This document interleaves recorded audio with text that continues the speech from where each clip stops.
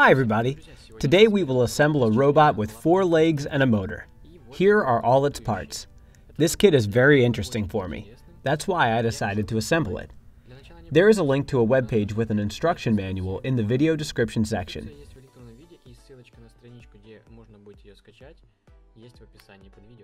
Insert this metal part into the plastic connecting port using pliers.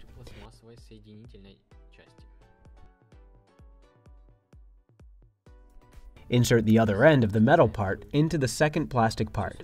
Everything is fitting very tightly, so you may need to use some additional force. There are 16 parts now.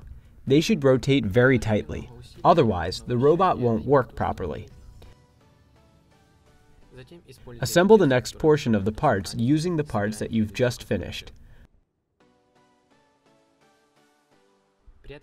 Don't forget to use these orange stoppers.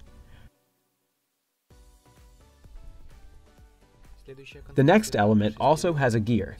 You need to make 3 elements like this. Use the stoppers.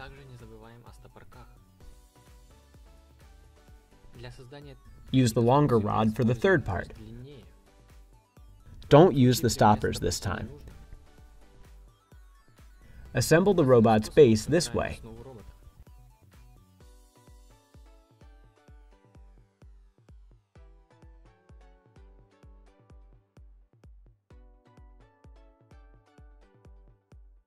Attach the elements with gears on the base. The reducer is ready. It will transfer rotation from the motor to the robot's legs.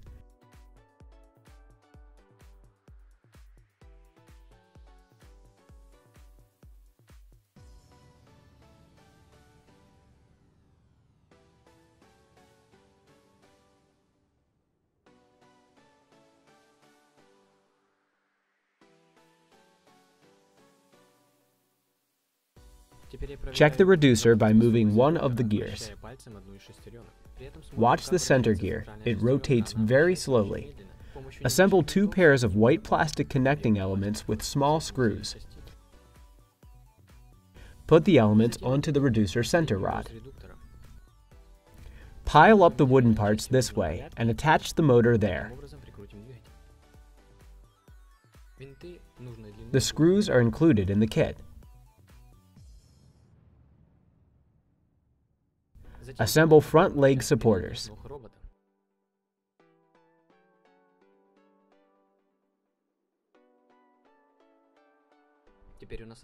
You should have 4 short and 4 long leg parts now. Put the white elements onto the short leg parts. They should look like this.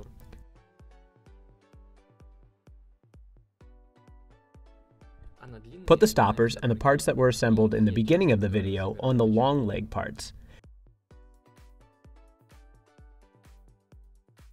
It should look like this. Solder the battery case to the motor.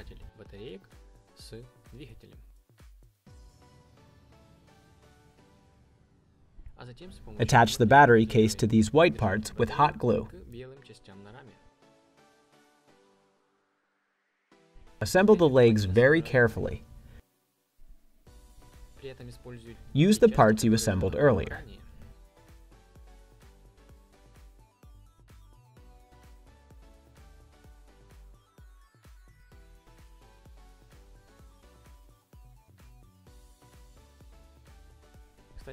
There is some surplus of parts. Some stoppers and metal and white plastic parts are left over after assembling the robot.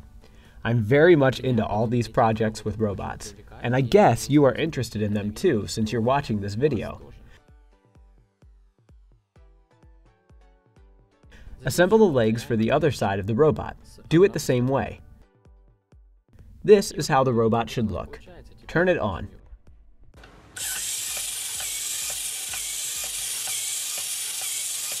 It slides on this surface. Let's try it on a carpet.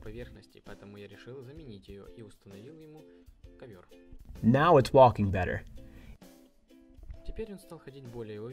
If you think this robot is cool, click like and subscribe to my channel. There will be more interesting crafts for you in the future. See you. Bye-bye.